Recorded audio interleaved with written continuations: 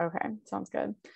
So hi everyone, welcome to our February Science on Tap event. So the Science Policy Society here, we kind of focus on three main areas. And so that's education, outreach, and advocacy. And so Science on Tap kind of falls under that outreach component of our mission in terms of like engaging with the public on scientific topics in kind of like a more general context. So normally we would do these in person, but until we're able to safely be out in person, things are over Zoom.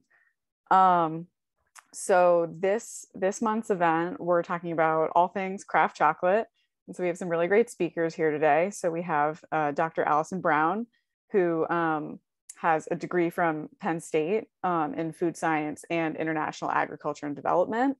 And then we also have Alejandro Gil, who is a PhD candidate here at Penn State in education development and community engagement. So the format here, they're gonna talk about some of their research focuses related to this industry. And then we'll open it up for some questions and to kind of discuss some things at the end. So I will turn it over to you guys and let you guys share your screen here. Great, thank you. Yeah, thank you very much.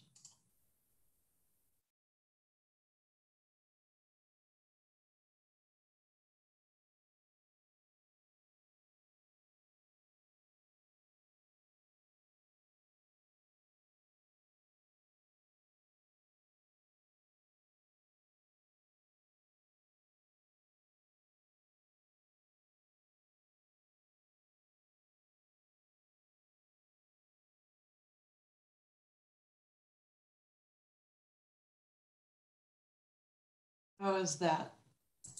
Great. Okay, awesome. And I can just say a couple of words, Alejandro, and then turn it over to you if that's okay. Yeah, that's perfect. Awesome. Please go ahead. So hello, everyone, and thank you so much for attending Science Policy Society's Science on Tap.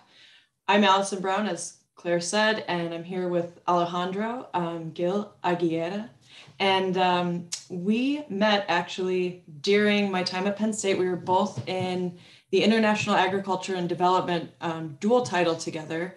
And so we're both really excited to talk with all of you about what we've learned about cocoa and chocolate, you know, in our working lives and in our graduate school lives. And so Alejandro and I talked and we were like, oh my gosh, this is such an overwhelming topic. We could spend months talking about chocolate and cacao and everything. So we decided to just kind of keep it high level and talk about Theobroma cacao, this plant that we know and love, and the journey that, you know, this tree to bean to bar to consumer that happens in the whole chocolate making process. So without further ado, I'll let Alejandro take it from here.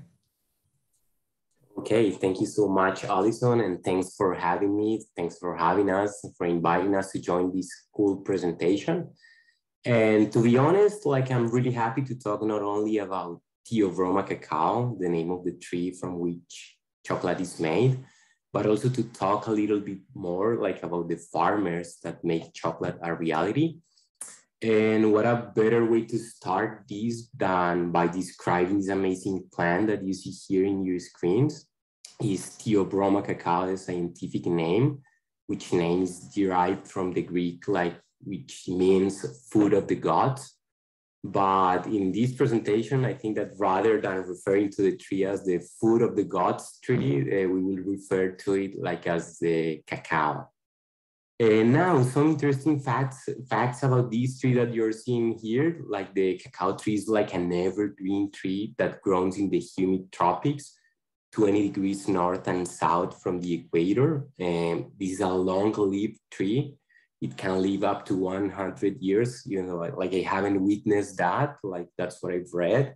But it can be cultivated for more than 40 years. That's actually like the cultivated life of the tree. Interestingly, the tree produces the flowers and the fruits that we call the pods. on the trunk and on the main branches. So those red pods that you're seeing there like, are the fruits that contain the cocoa beans, which is in what we are like gonna focus on today. And naturally, the cacao could grow to a height of up to 15 meters. However, under cultivation, the trees are generally pruned to around 3 meters, which is probably the height of this tree that you're seeing here. Now I'm gonna talk about like where is the cacao tree cultivated. So you can see here in this map that we are talking about roughly 5 million tons, most of them, almost 80% of them produced in Africa, particularly in West Africa. The first larger producer country is the Cote d'Ivoire, the Ivory Coast. The second largest is Ghana. Then the third largest, and it just happened this year, is now Ecuador. Before it was Indonesia. But you can see here that like the Asia and Oceania is still like an important cacao producer. Important to mention, and you are seeing here like two different colors. Like you can divide the cacao like into like big groups. Like 95% of the cacao is considered bulk, for which the Ivory Coast and Ghana are the main producer. And this fits like into the bulk chocolate supply chain that Allison is gonna talk later. And the remaining 5% approximately, which are like is shown here in blue, the producer, the countries that produce the fine and flavor cacao, which most like goes to the craft chocolate supply chain. Now, in the next slide, like historically, the tree like the cacao has been divided in 3 main varieties, like the Criollo, Forastero, and Trinitarium. Like Criollo and Trinitarium and those that form like the fine and flavor cacao. But recent studies propose a new classification in which 10 groups were like created, and those groups were named according to their geographic origin. And something interesting, like the origin of the species of Theobroma cacao is here in this area, in the basin of the Amazon River, like in southern Colombia, Ecuador, Peru, and Brazil. And there is where you can see like the highest diversity, which is an indicator of where a species was originated. And interestingly, plant geneticists, like historians, have identified that cacao, like in Central America, was like cultivated like around 3,600 years ago. But recently, a paper was published saying that in southern Ecuador, they were cultivating cacao. It was domesticated around 5,300 years ago, so which is pretty amazing. Now, like in the next slide, I'm gonna show you like how this great diversity of the cacao, like as a species, is expressed in the way you can see in the phenotype. So these are different varieties. They are all cultivated, but you can see like a good example of how cacao diversity is expressed in the colors of the pods. And the same is for the leaves, for the flowers, and for the seeds. You can see here like white seeds, and the other are a little more purple seeds, and it all changes also the flavor. So in the next slide, for instance, I'm showing you like the pod diversity of like mainly widely cultivated varieties of cacao. And you can see here the differences in colors, in shapes, but the difference is also in size, like in the texture, the number of beans per pod, like the size of the beans, and as I mentioned, in the flavor, like the varieties and like the ones that determine, you know, like a big part, the flavor of the cocoa beans and at the end of the chocolate. Now, in the next one, how is cacao cultivated? As I mentioned earlier, this is a long-lived tree that it can be cultivated for more than 40 years, like, which is good from one point of view. You don't have to establish a new plant. You can like pretty much like work with one plant for your entire working life. However, it also takes a long time for one plant to get productive. And this is an issue for many farmers, which in the first 3 years of like the cacao cultivations will not perceive any income from the cacao. And under these circumstances, many farmers establish staple crops like banana, plantain, cassava, corn, tomato, beans, like during these unproductive years. And another important thing is that it's important to know that the cacao tree like naturally evolved below the canopy of the forest. These big trees, cacao was not as big as tall, like and as tall as like the trees in the forest.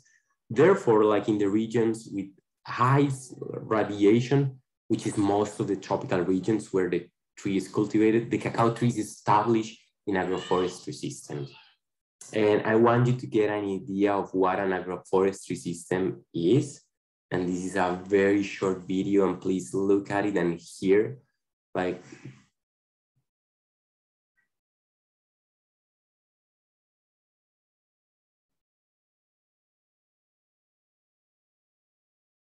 so I don't know if you could hear that, but there were birds like chirping, and like it's like a forest. It's pretty amazing, and it all is explained because that's the like natural environment where cacao evolved and where photosynthesis is like optimized. So that's why, which is pretty cool. Like you can consider the agroforestry system of cacao as a carbon like fixation system. So it's pretty interesting. Now, very briefly, I'm going to mention like some steps of the cacao cultivation. It all starts in the nursery. In some parts, in some countries, for instance, in Colombia, where I am from, most of the cacao is grafted in the nurseries. In other regions, like in Ecuador, they do not graft the cacao. They use rooted cuttings. In Africa, for instance, they use seeds. Next, please. There are other practices, as I mentioned. Pruning is very important to keep like the height of the tree to a level that you can harvest the pods and so on. Fertilizing is very important. It is also in the next slide. The control of pests and diseases right now is like one of the biggest factors that explain like low productivities, and that is affecting 40%, 50% of the harvest that is getting lost because of these diseases. So farmers have to control in most of the cases just by removing the pods that are infected, those that you can see here. And also another practices are the next one, please. In harvest and fermentation, like it's key, and fermentation plays a crucial role in producing flavor, and harvest too. Like farmers in most of the countries harvest like with using these machete. Then they have to like open the pod and take away all these white, like the beans that are surrounded by this white pulp, which is very sweet. It contains a lot of carbohydrates, and that's the main resource for the fermentation, which, as I mentioned, plays a crucial role in producing flavor. You can see the chemistry that is happening here, like the microbes involved here is amazing. And here is when the flavor, besides the variety that I just mentioned, where the flavor starts. And the next one, please. And Alejandro, I would just like to add too that harvest is typically happening twice a year, right? Yeah, like, and that's a great point. It depends on the region, and it is like how often it occurs depends on the environmental condition, and mainly on the rainfall. For instance, there are some regions in Colombia where there are two main periods of harvest, like a year, but there are others when the rainfall is pretty stable through the year, like they are harvesting cocoa. Even though there are some peaks, they are harvesting cocoa all year round. But that's a great point. And I think I've heard too that with climate variability, also harvest is kind of variable too. That yeah, absolutely. More defined, and now it's more random. So. Yeah, absolutely. And there's still many things that we don't know like about cacao and about what explains, for instance, the cacao production, pollination. We know that there are insects pollinating the flowers, and then like it's around 6 months, 5 months later, after a flower is pollinated, that you get the pod. But that process of pollination is still unclear. We don't know how climate change impacts these insects that are pollinating, or if the flower itself is affected due to changes in the like climate. So yeah, but it's pretty interesting and complex as well. Now, I mentioned fermentation is crucial, like for producing flavor, and it happens like typically in wooden boxes. This is a photo from Allison from Honduras. It's the same in Colombia. However, there are other regions with the fermentation practices are different. It's interesting that even though this is a super complex process in which like we don't even know how many species, the species of microorganisms influencing the fermentation change according to the location. It's very complex, but it still is made like in a very simple way in these wooden boxes when you have like to like turn the beans like usually every 2 days. It depends also on the region. And after approximately 6 days of being fermented, the beans that now all these like white pulp disappear and it's now kind of like brownish. Then farmers put those beans like to dry. In most of the countries, dry like it's sun drying, the method for drying the beans. And you can see here like this interesting tray, like this drying system. This is a short video too. So they are keeping like the beans like safe during night and when it's raining. But there are also some regions where the farmers are adopting artificial drying. It doesn't happen very frequent, like as the sun drying. This is another video too. This is more industrialized. But as I mentioned, in most of the countries, sun drying is like the main way to dry the cocoa beans. Now, I wanna talk to you a little bit like more about who are the cacao farmers. And where we are talking like globally, we're talking about 5 to 6 million smallholders households. And by this, we are talking about 40 to 50 million people that depends on cocoa, on cacao as a cash crop. Around 70% of the cacao, like the cocoa, is produced by these smallholders. Growing cacao is very like hard. It's a really hard work, and cacao is primarily produced by hand. Like when I'm saying my hand, they are like done using like a lot of, it's not widely mechanized.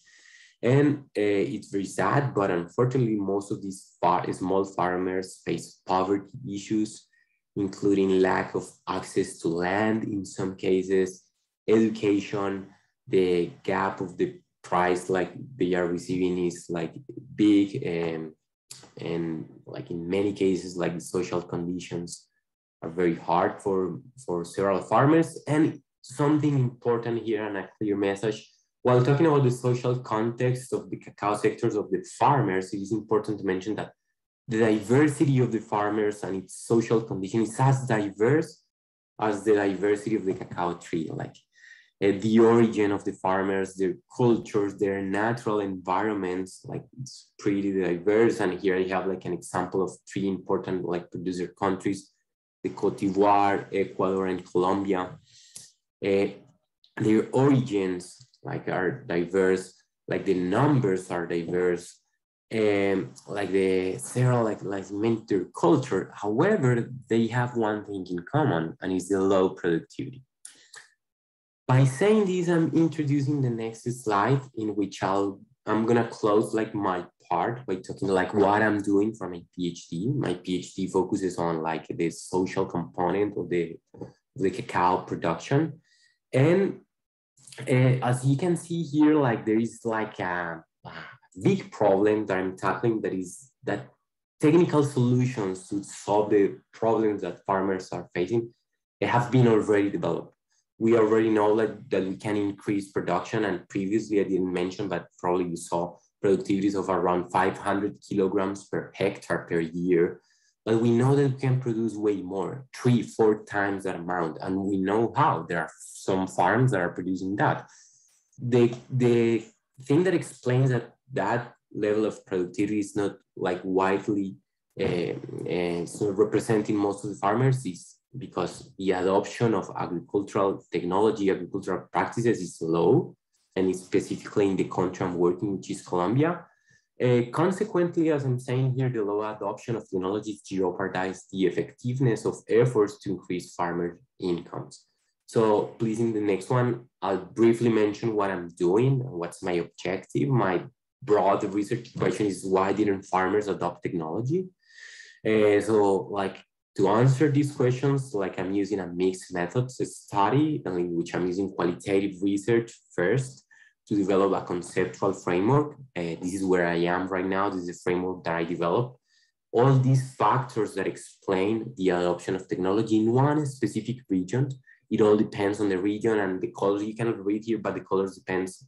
Like for instance, like red colors is access to resources. The orange one is like subsidized innovation, or the yellow one is their beliefs regarding the technology and so on.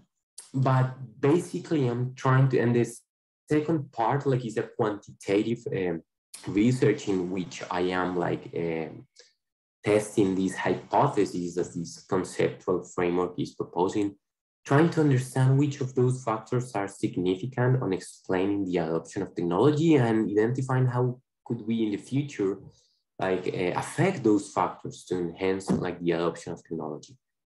And finally, like I'm gonna mention very briefly what I did for my master's degrees, which was here at Penn State.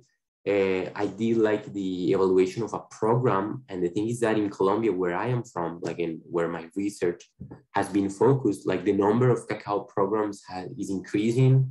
Cacao has been considered as the peace crop. Like, however, despite many efforts, the sector is still underperformed its performance. And basically, my master's, what I did is answer the question: is are cacao projects in Colombia successful? So that's another part that I did. So thank you so much. So now Allison is gonna continue this like story like from the beans to the chocolate bar. Awesome. Thank you so much, Alejandro, for bringing us from tree to fermented and dried bean. And thank you too for mentioning the cacao farmers. What I have here is and as Alejandro mentioned as well, you know, there was that difference between bulk chocolate and maybe finer flavor cocoa. And so what I have here is this supply chain, which really kind of demonstrates the linkages between the farmers that Alejandro mentioned and all of these other steps that transform this dried bean into chocolate. So the farmer may, you know, directly sell this, the cocoa beans to a local trader, or they may do their fermentation and drying at a cooperative. And then from there, the dried cocoa beans are going to either domestic grinders, multinational grinders, or exporters who might be then the middlemen in between shipping the beans onto multinational grinders. And I'll get into this a little bit more in the next slide, but once the cocoa is ground, which means it's been, let's see, winnowed, roasted, and ground into cocoa liquor or cocoa mass, then it moves on typically to larger chocolate manufacturers or small chocolate manufacturers who then transform it into a chocolate bar, which then makes its way to a supermarket or a specialty store, and then ultimately on to us as consumers. So I did want to just kind of create that linkage between the tree, the farmer, you know, like kind of the bean itself, and then also the people and the manufacturing that goes along with this whole system. So I'm going to jump over that slide and just get right into cocoa grinding. So once the dried beans make it to the cocoa grinder. And I should mention too, like in that display, the grinders can be in country, in the origin country, or they can be in the global north. So classically, as a result of colonization, right, the tree made its way from the Amazon throughout parts around the equator, and then set up trade routes that made sense with the colonizers at that time. And so classically, cocoa beans have been produced in the global south and then transported to the global north for manufacture. Lately, and maybe the past 10 to 15 years, there has been more grinding happening in origin countries. And a big reason for that is, these origin countries have said, look, like we're losing a lot of money by this being sold as a commodity. And in order to make money on this, giant part of our economy, we need to add the value here. So we're setting up grinders, and therefore all of these large multinational grinders are setting up shop in countries. So you'll see in Cote d'Ivoire, Indonesia, Ghana, you'll see some of these big grinders like Barry Callebaut, Olam, Cargill in country now. However, they're also still, the biggest grinding port is in Amsterdam. So that is still consistent with tradition. But now that we know where this is happening, I'll move forward. And I do want to thank Blommer Chocolate for these really great graphics. They're available online, and Blommer has a wonderful graphic artist. So the beans either are shipped in burlap sacks, typically from the field or from the drying area to the grinding plant or factory. First, the beans are cleaned. There tends to be, as you saw, in our images, the beans were fermented and dried in boxes and in trays, but sometimes there can be, dirt that blows onto the trays. And in other parts of the world, typically in West Africa, sometimes the beans are fermented and dried on the ground. So then you could get rocks or other debris. So the first step is clean off the beans. And then in this demo, we have roasting. So we could take that full whole bean and roast it. And this, as Alejandro explained, fermentation is important for the development of flavor precursors and chemical reactions that happen within the bean. But then those are played upon during roasting in something called Maillard reactions, which some of the food science folks out there may be familiar with.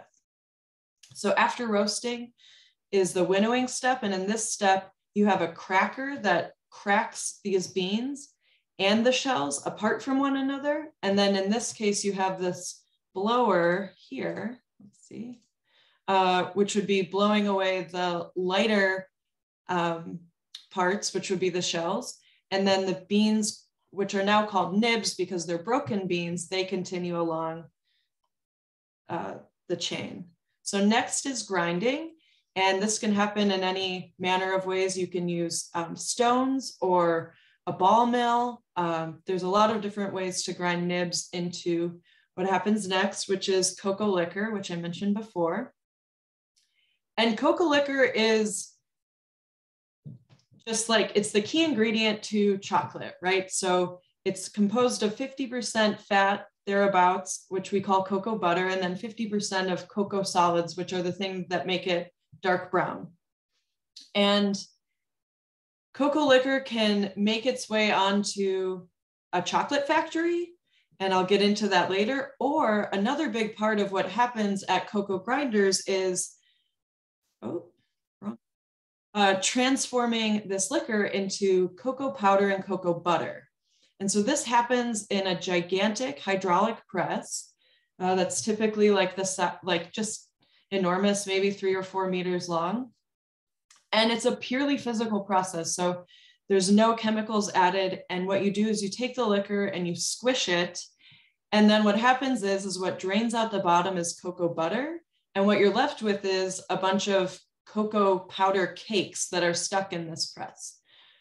So then the cakes they're so tightly smushed together that they have to get ground up again. And so they're milled, and then they get packaged into sacks as cocoa powder. Now, conversely, if you wanted to take that cocoa liquor and make chocolate, you would do something like this. So you would take the chocolate liquor and you would add cocoa butter, and I guess what I'll say is cocoa butter is optional. To make baseline chocolate, what you need is cocoa liquor and sugar, right? Unless you have a 100% cocoa chocolate bar, then you would have just 100% cocoa liquor. But in this case, we'll do cocoa liquor, we'll add some cocoa butter, we'll make milk chocolate and add milk powder. And we could also add an extra bit of cocoa powder if we wanted to increase the cocoa level in this particular chocolate. The next step that happens is this mixture, which kind of looks like wet sand, goes through a refiner process. And this 5-roll refiner is another gigantic piece of equipment that's about 2 meters wide.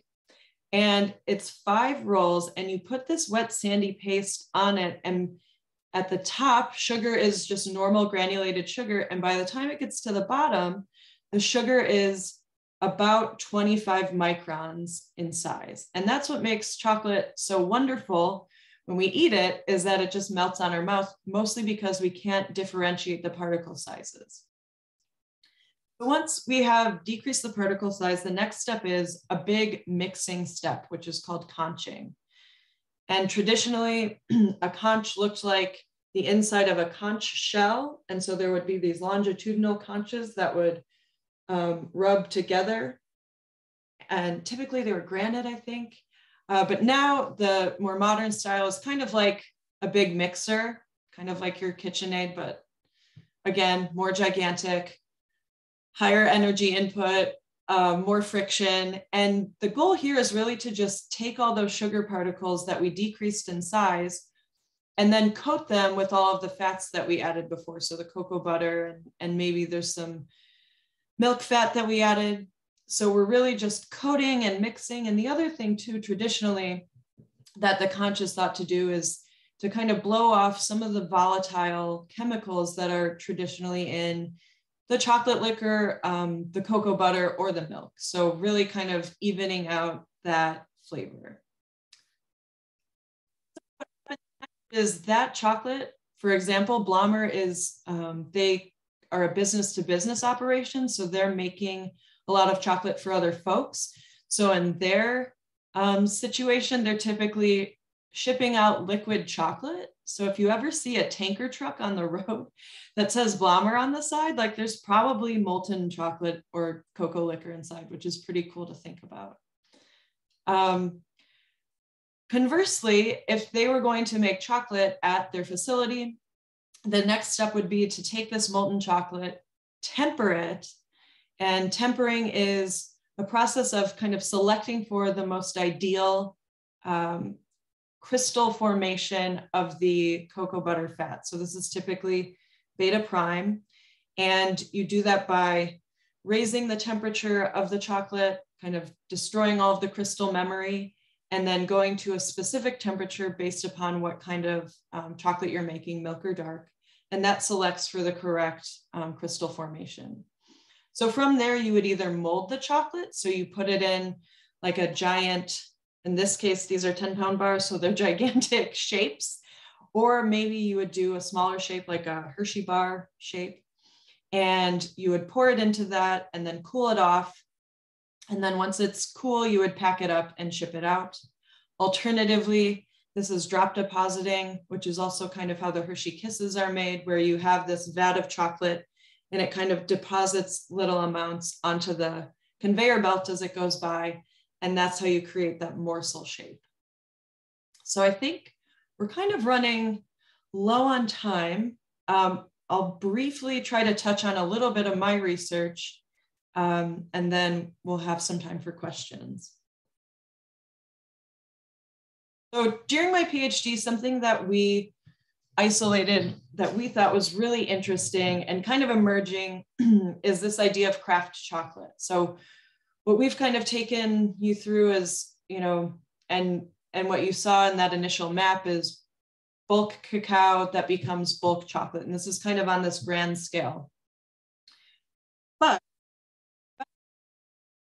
in 1995, this company called Scharfenberger was created by two guys out in Berkeley, and they wanted to make chocolate in their garage, and they did that successfully.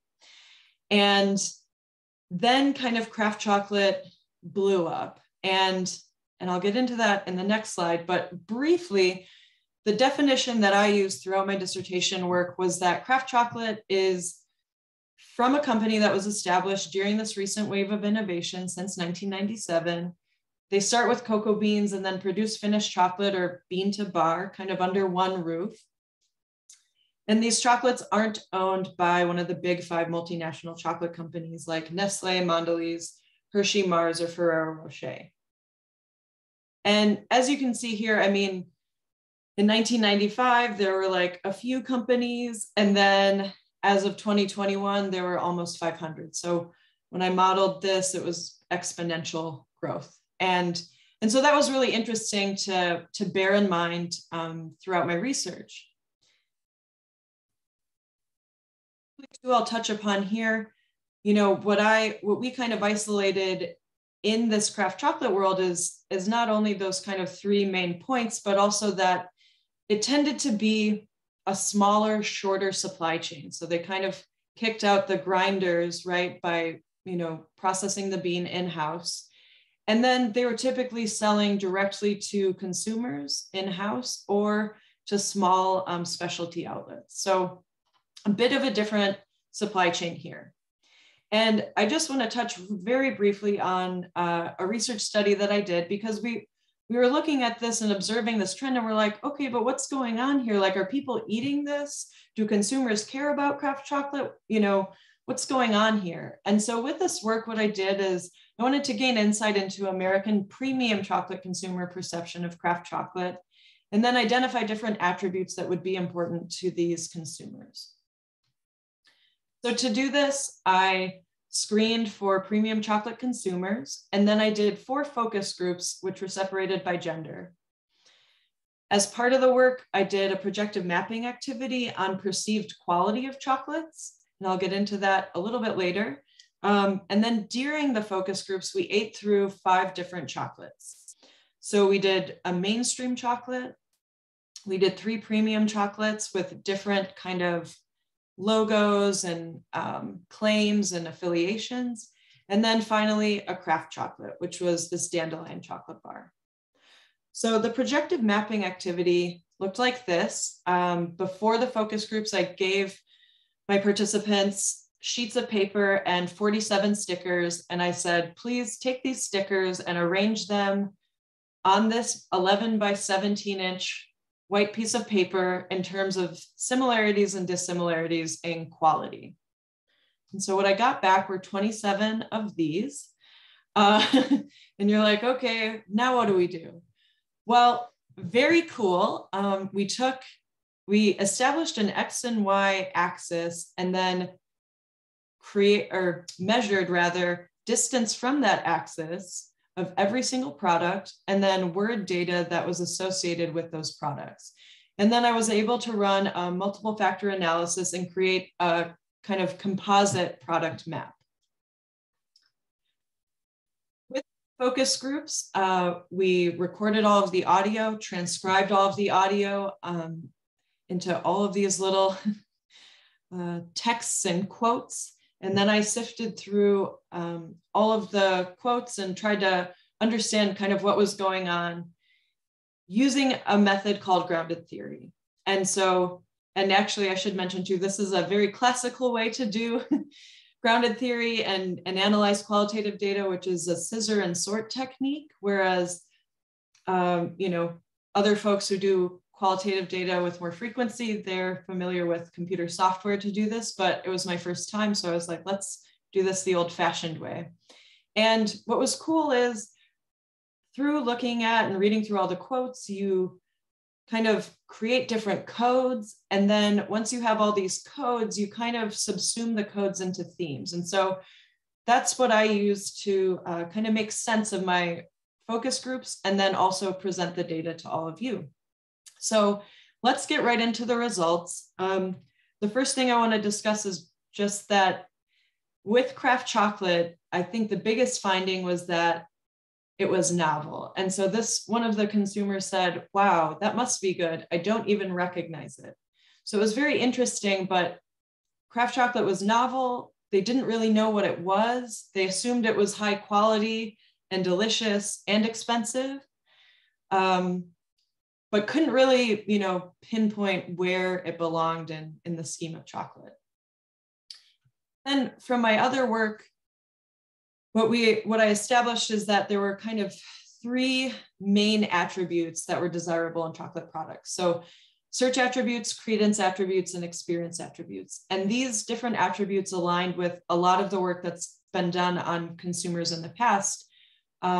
Search attributes being those that you can kind of see when you're looking for a product, credence attributes being those that the consumer impresses upon the product, and then experience attributes, which are what you experience while you are consuming or purchasing the product. So some of the search attributes were highlighted really clearly here. And this is my projective map. And this is kind of that composite of all of the projective maps that were returned by my consumers during the focus groups. And I think one of the clearest things was just that consumers really segmented based on a lot of those search attributes, right? Which makes sense because they weren't able to eat them. They were just able to look at the stickers and then sort them around. So I think one thing I like to highlight is that here in the bottom right, we have cheap, available, candy, and American. Over here on the left is specialty, artisan, fair trade, organic, flavor. And then up here we have special occasion and individually wrapped. Excuse me. So of all the products that we gave them, the 47 stickers, they kind of presented themselves in these three main segments, right? So like candy. And then interestingly, the premium and the craft were both segmented together here, whereas up here is kind of these special occasion and gifting chocolates. So to continue with a couple of more search attributes, in terms of segmentation, right, here's a quote from one of my consumers that I cherish. Over here is grandma's chocolates, the Whitman sampler. You go to old folks and this is what they buy. And then another search attribute that emerged as being very important was packaging. And these consumers were very into gold and gold foil wrapped around the bar and gold on the package itself.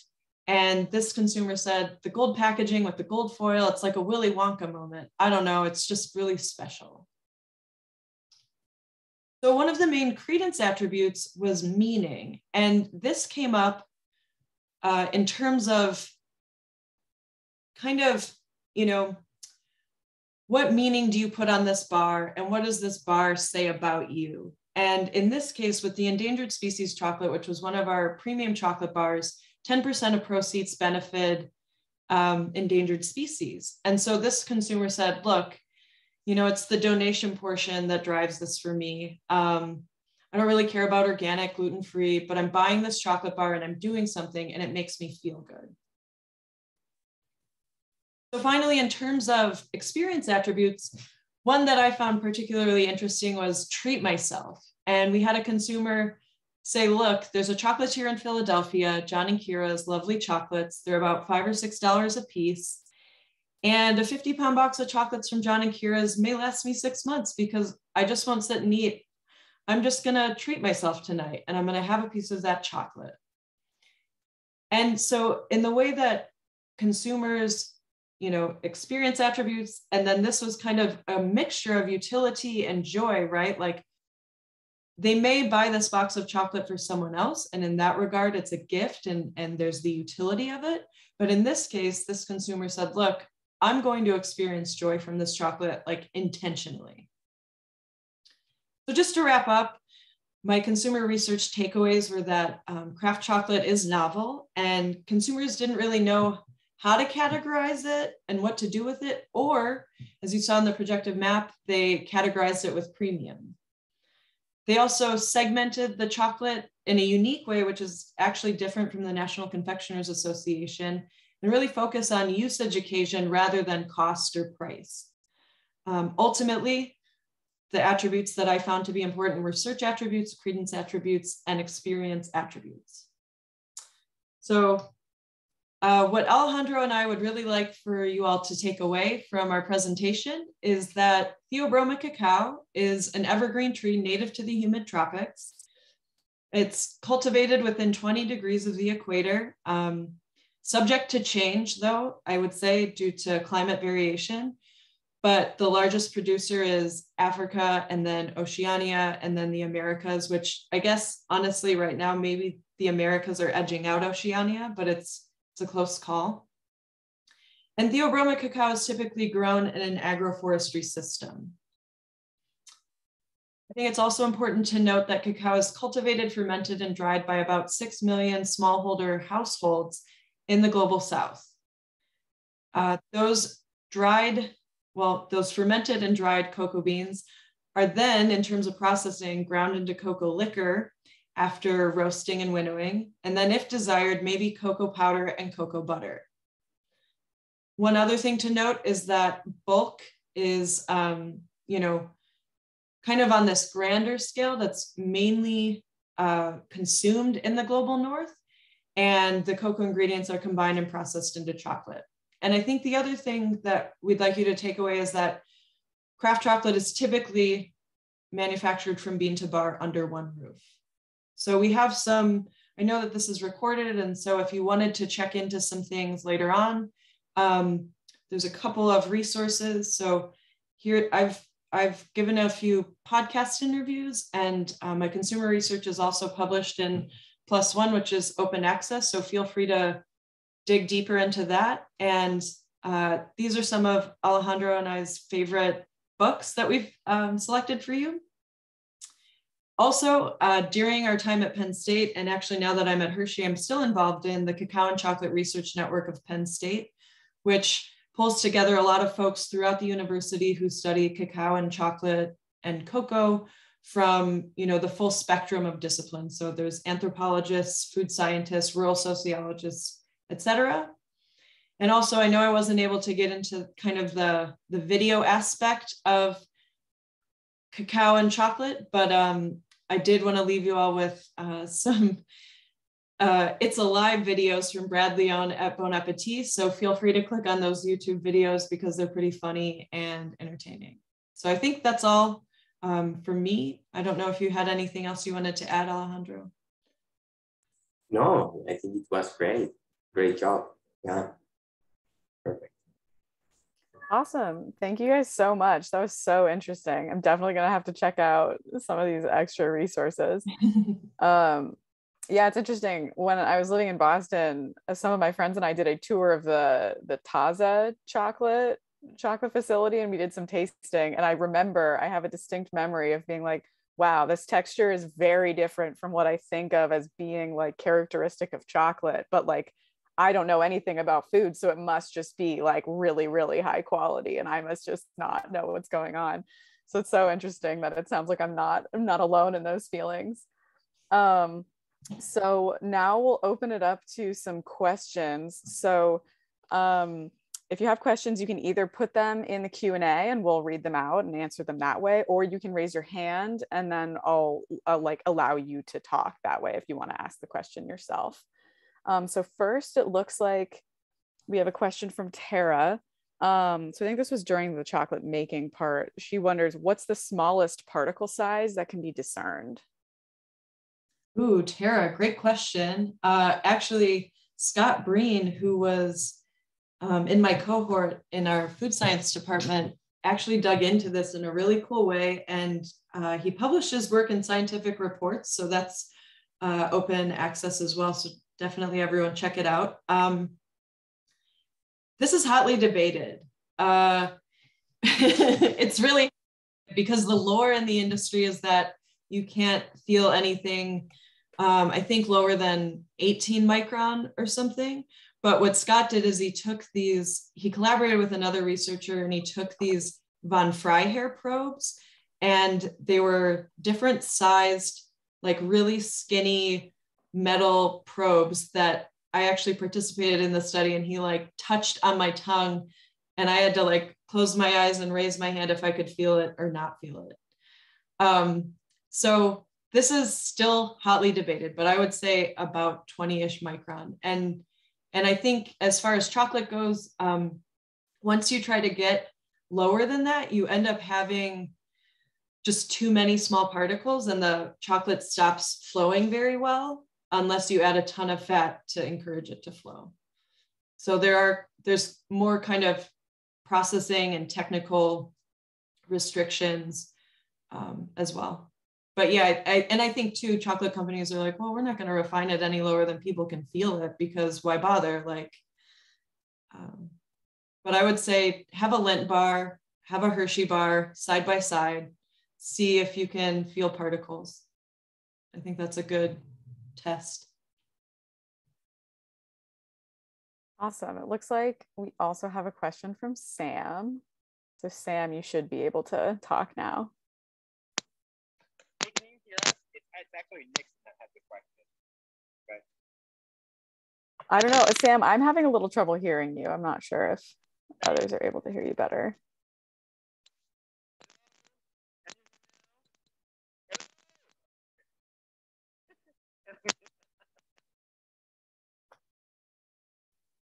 I think it might be better to type it out,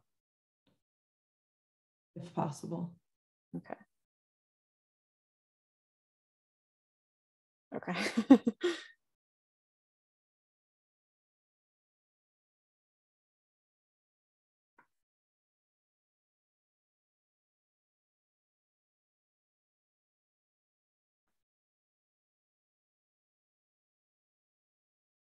Oh, you're welcome.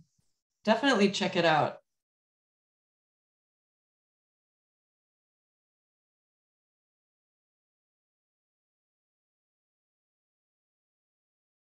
It's Nixon who's talking to us.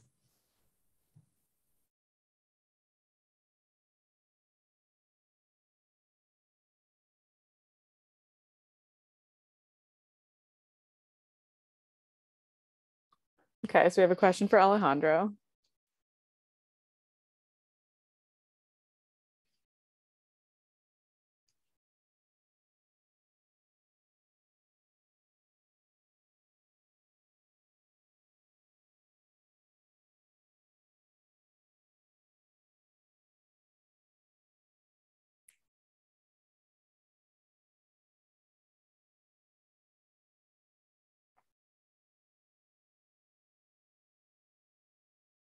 All right, so I read some of the work that Tara did regarding why people don't take new advantages in technology in cacao.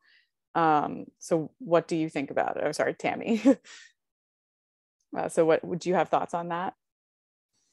Yeah, like so Lina is another Colombian like friend who did her master's in a similar topic that I did. So I think that's a great question. And like I would say like technology, the adoption of technology, it's like a complicated phenomenon happening like all over the world with all like every available technology.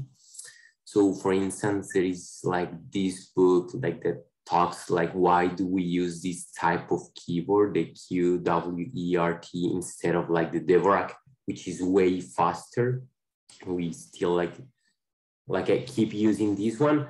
So there are like, and it has its own explanation. And like the short answer to your question is like, it all depends. Like in the case of Lina's situation, she focuses on one region where they have like a very short story with cacao. Cacao was introduced very like recently to the region where she did her study, and they didn't have the culture.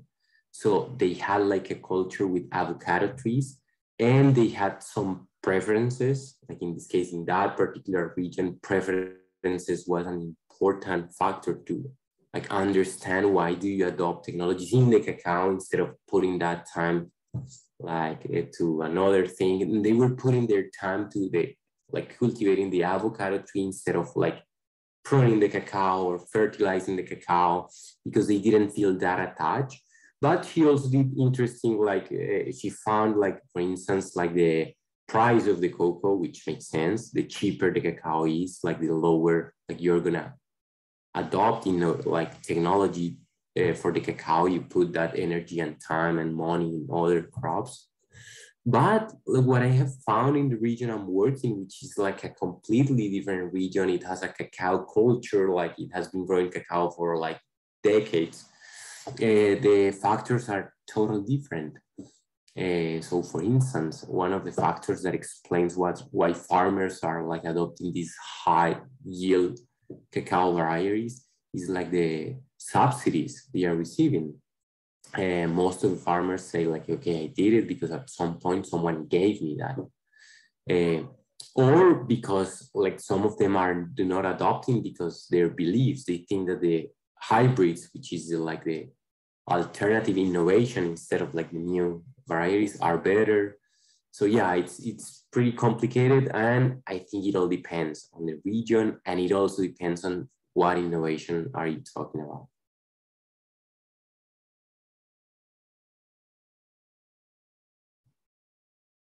Looks like Sam's saying, yeah, go for it. Yeah, and basically, and what you're saying, like, it's completely true. Like, the universities are constantly producing the solution to problems. We call those innovations. And most of the times those innovations do not get adopted. And basically there are frameworks that explain why is that happening. And I could summarize them. The first one is like the relative advantage that someone perceives. If the consumers do not perceive like an advantage of adopting that innovation, they are not going to adopt it. There are other ones, for instance, compatibility. There are some regions where the innovation is not compatible with their belief systems, so that's an important one. The simplicity, if it is too complex, the higher the degree of complexity, the lower the chance that it's getting adopted. Yeah, that just to mention a few. And I'm focusing on the largest cocoa producer region, which is Santander is where I am right now. Just kidding, this is the photo. I took this photo from this municipality. It's the cacao capital of Colombia. It's called San Vicente de Chucurí. So produces the first Colombia producer. And yeah, that's where I'm doing my research right now. Very cool. Is it okay if I ask a question? Yeah, go for it. Okay. Alejandro, you have been investigating Cote d'Ivoire a little bit too, just some of the issues going on in Cote d'Ivoire. And I was wondering, just to piggyback on what Nixon asked, are there really clear differences that you see in the situation in Colombia versus Cote d'Ivoire? Because go ahead. Yeah, and it's really interesting. For instance, right now, Cote d'Ivoire has been recognized as one of the largest deforestation countries because of cacao. And that explains a lot what is going on with the practices they are adopting. First, because of their social condition, most of the farmers from Cote d'Ivoire are from Burkina Faso. So immigration is key to understand why farmers are doing the things. The other thing is that the way the farmers are doing the arrangement with the landowners, and land ownership is not as it is here. It has customary land. It's a customary land system where lands belongs to a tribe and things like that. So clearing the forest, it's a way to mark the land and so on. And there are no controls. So for instance, in Cote d'Ivoire right now, that big issue of deforestation is explained, besides the immigration issues that I just mentioned, because that land tenure system, which is not happening in Colombia. And they are saying, okay, it's a way to say this is mine and I have the rights over this region. And there are several explanations that, for instance, the forest rent, that when you clear the forest, all the nutrients are there, and the cacao tree that you plant, it's gonna grow very nicely and it's going to produce very well. But after 30 years, like you need to replenish those nutrients. So perhaps that situation is what explaining why farmers are adopting fertilizers and why the farmers that are planting on their just clear forests are not adopting fertilizers.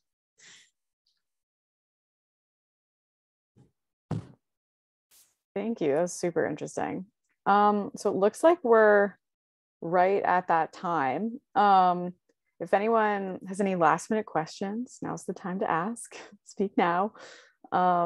Otherwise, I think we'll wrap up. And thank you both so much. This was so interesting. I feel like I learned so much. I feel like before meeting Allison, my understanding of chocolate was a little bit skewed from like Willy Wonka. So, so this has definitely been very informative for me. But yeah, thank you all for joining. Thank you so much for inviting us. On Tap. This was great. Thank you. Yeah. Thank you. All right. Well, I will get this recording out for anyone also who wasn't able to attend and wants to see. But yeah, all right. Well, thank you so much. Okay, thank you. Have a great night. Bye-bye. Bye.